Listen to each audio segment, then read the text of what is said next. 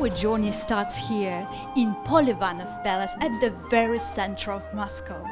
This architectural treasure was completely destroyed in fire before being rebuilt. It is now open as an immersive theater, and we have been invited to a premiere. So how does it look like? Let's go and check together. Please don't be afraid, don't talk, and don't touch people around you, as you don't know who they are.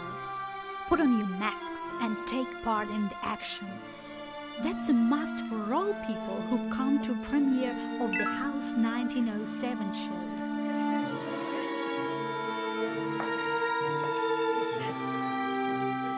This historical building, which has seen the greatest Russian poet Alexander Pushkin and his contemporaries, looks more like a museum than a theater.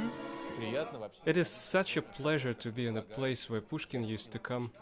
I was looking at the door handles and thought maybe he used to touch them. During the performance, innocent scenes from a 19th century love story gradually turn into a mystery that the audience has to solve even after the end of the show. There are so many mysteries, it's interesting to think them over. Interactive games, promenades, performances, everything is mixed in an immersive theater. This format was made internationally popular by the British theater company Punchdrunk in 2009.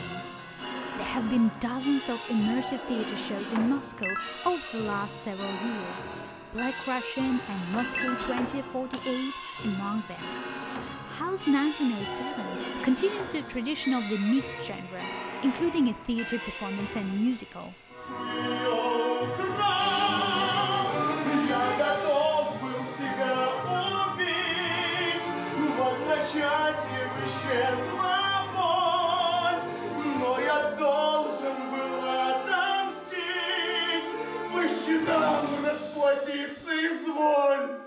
People at the same show see it differently, as they are divided in groups and follow different actors who tell them their own unique stories in the dark corners of an old building.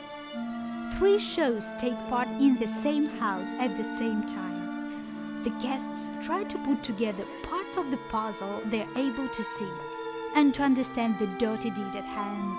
Of course, nothing turns out as it seems. There are so many ways to spend time in Moscow. You can go to a museum, visit the banya, or take the river tour. But if you like what you have seen today, don't hesitate to come to Moscow and visit an immersive theater.